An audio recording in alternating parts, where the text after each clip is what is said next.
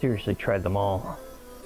The Canon AE1 program, the Canon F1, the Yashica T4 Super D. I even had a Leica M4P. You know what they said? They said, well, I've got an M6 TTL. What am I supposed to say to an M6 TTL?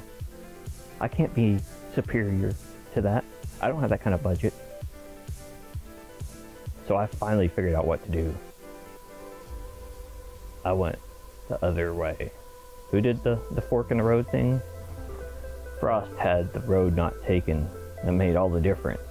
But they didn't tell you about that he was talking about how much his life sucked. But not me, I took the other way. My life is way better now with this camera. I know I'm better than them. The Contax G1. This camera really does make you better than everyone, especially at photography. An autofocus rangefinder with amazing coral ice glass. Did we mention you can't manually focus it, really? Get out of the auto mode. Professionals use manual. Speaking of professionals, open it all the way up. Look at that lusty iris. And we'll have some more of that in a minute. I tried to be a good vlogger and record some location sound, but my camera did not agree with me. Anyway, I got some from the GoPro, and I'm here testing out this new Contax G1, as you may have gotten a clue about, with a first-time model that wanted to see what it was like to be in pictures, and it's Catherine, and I think she did a great job, and we were just kind of going around finding some spots, kind of getting a feel for things. This was the first time I really used this camera, and so this was a double first. It was a first time out with a camera, and I hadn't shot portraits with a rangefinder in forever, and it was the first time taking pictures with Catherine. And when you're doing a bunch of firsts like this, it helps to be very clear and concise in directions. It helps to really just have established kind of what you're going to go for. That is just going to be a nice little shoot downtown. I think it's really helpful when you can to do a really laid-back session and not put a lot of pressure on anyone. This is also my first time shooting Fuji Eterna 250D cinema film, which I very kindly got from Richard Monroe at the Film Splice store on Etsy, where you can buy a bunch of really cool, reasonably priced cinema film. Thanks, Richard. Link will be in the description. Back on the subject of the Contax G1, this shot back focused pretty badly because of the backlight mostly, but the reason you go out on these little kind of expeditions with new gear and people is because you figure out what works and what doesn't and how to make things work. And I saw Catherine there fixing her earrings, and I realized she has a great profile, which I shot with the 90mm 2.8 lens that I also have with it. I have the 90mm and 35mm lenses.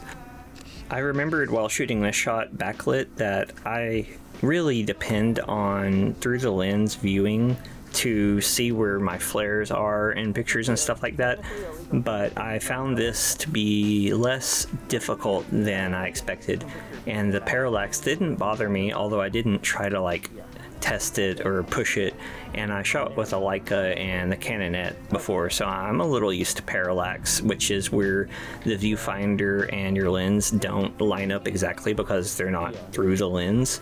So you'll get a difference in framing, and you just kind of have to learn to live with. And bringing up that profile thing again, I just ran with it, and I wanted to do some kind of really bold lighting. And you'll see here where the 250D meets Kodak Vision3 250D, and you can see the differences and the colors between the stocks. I will say that the Fuji Eterna 250D is probably pretty expired because they don't make it anymore, so there could be some factors in that. But anyway, it's a nice film, and I'm definitely going to be shooting more with it. I always try to have a plan A, but always try to also be spontaneous and embrace what's going on. And we're shooting this photo here, and a train came by, so I just snapped as much as I could as the train went by. I didn't know if the camera would respond right. I didn't know if she would. But that's how you figure things out, and I really like how the flaring worked over the train on the left side of these shots. Just look at this thing.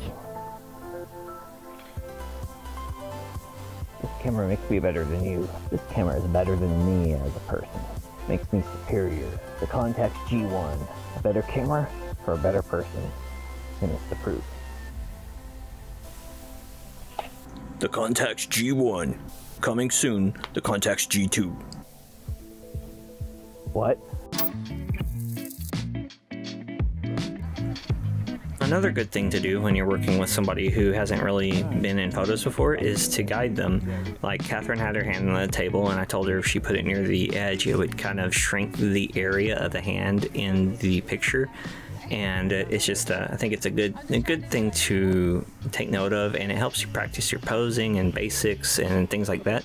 And speaking of trying to get everything we could, whenever I saw a photo present itself, we went for it. And this is another higher angle of try to get them looking into the camera, looking away from the camera. If you can get lower angles, this was with the 90mm lens to see how it worked with her face. And we saw this spot after she changed, and I loaded up with some Kodak 52-22 BwXX film, also sold by Cinestill as Cinestill BwXX. That's a mouthful. Anyway, the shadows were a little high on there with the roof line of that carport, but you see how fast this stuff moves. And I decided to push the ability of the film and the camera on this contrasty scene right at her face, which is practically the most important part of the picture, I guess. It basically is. And I just like pushing things, especially with new materials and even with established ones, just to see. Stand right at the corner. And in that spirit, it's good to remember that you want to take tight shots, wide shots, mid shots of anything anyway, and you want to get behind people and to the side of people.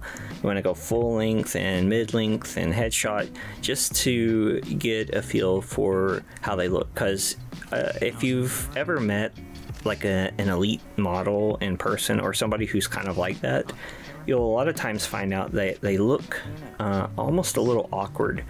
And that's because they look right on camera. Or when you see somebody who has like long limbs, and the reason photographers like long limbs is because they photograph real nicely for clothing display. So you've got to figure out what your person's thing is. If they have a thing, and most people do, what really is their like hook as a model or as a subject. And it's highly dependent on a lot of people, but I'll notice people with strong jaw lines, for example, photograph phenomenally well from low, which is not always a great angle for somebody, rarely is. And so that's just a lot of what goes into stuff like this, and you want to just really think on your toes, and it helps you be more creative, I think, and it helps you kind of get more experience in general.